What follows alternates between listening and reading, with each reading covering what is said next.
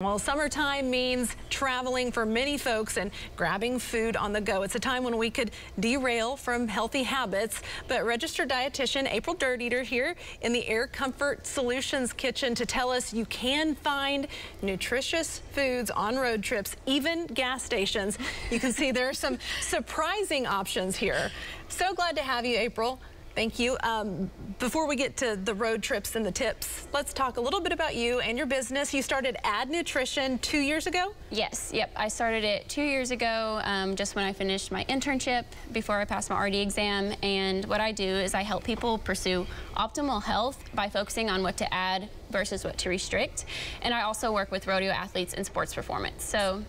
And why I focus on that is because I'm sure we all have been on a fad diet. We've all lost the weight, gained it back, and kind of stuck in that dieting cycle. And why that happens is because we focus on stripping everything away versus on focusing on how can I make my diet more nutritious. And nutrition should be something to nourish you. It shouldn't be something you don't look forward to. So, and like looking even at the diet statistics, it is 80% of people regain their weight back within 1 year of dieting, and 95% gain their weight back within 3 years. And so what I want to help is prevent that from happening by showing on that you can add foods that you enjoy, but also while adding nutrition.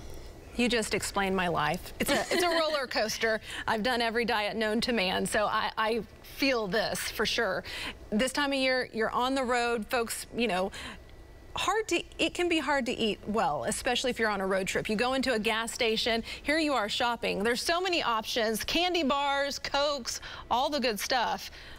How can you still get some of the stuff you like, but still stay healthy? Yeah, so I think you should ask yourself too, like, you know, say you do want the Sour Patch Kids, you want the Doritos, but think about those foods. Have you ever opened a bag of Doritos, bag of Sour Patch Kids, start eating it, you get to the bottom of the bag and you're still not satisfied or full? So what I want to focus on is like, how can you make this snack also nourishing and filling? And so what I like to say is like, focus on protein, fiber, and color. So if you can add a protein food to say the Sour Patch Kids, like the chocolate milk I have here, or a protein shake, that's going to hold you over a lot longer than just eating the Sour Patch Kids. So, and just like with the Doritos as well, what we did is we paired an apple, so some color, and then we have the cheese sticks for protein and fats. So you'll start eating the apple, you'll start eating the cheese stick, you'll eat the Doritos, and you're actually going to feel full, and that's the goal of it. You don't want to just eat the Doritos and then you're going to feel that unsatisfied, and you're probably going to go to a gas station here shortly, or you're going to find yourself at your desk snacking some more because you didn't think of the snack as something filling. So do you eat them, the apple and the cheese stick, first? Do you recommend that? The healthy stuff first, and then maybe you don't finish the chips after that? That could be a good way of thinking of it. You could go about it that way, but because you will get that protein, you'll get that filling in, and then you'll eat the chips and maybe you'll be satisfied a lot quicker. So that could be a strategy. But some people, like if you want to start the chips and eat and you know you want the chips, I mean, go ahead and do that, because it really is just like 200 calories for a bag of chips, and then if you're pairing it with the apple and the cheese stick, you want that to be a filling, satisfying snack. So I know that you're a coach.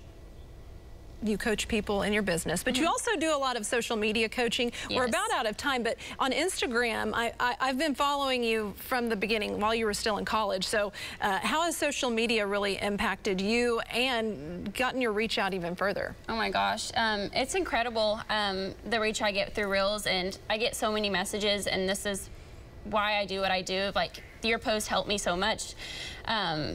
I actually can feel like I can do this nutrition thing, because I feel like all these diets make people feel like they can't do it, and it's been incredible being able to reach people and show them a sustainable way of eating and a way they can eat that they can actually stick to. Well, I'm a fan. I'm fangirling. I've been following April for several years, and we don't have time to talk about this much, but I do just want to mention, you might recognize her last name. That's because she's married to a bull riding star from Oklahoma, Ryan Dirteater. She also helps rodeo athletes with nutrition. So, April, I'm just tickled to have you on here today, and hopefully we can have you back again soon. Absolutely. Thanks for having me. And we've linked all of her information inside this story over at newson6.com.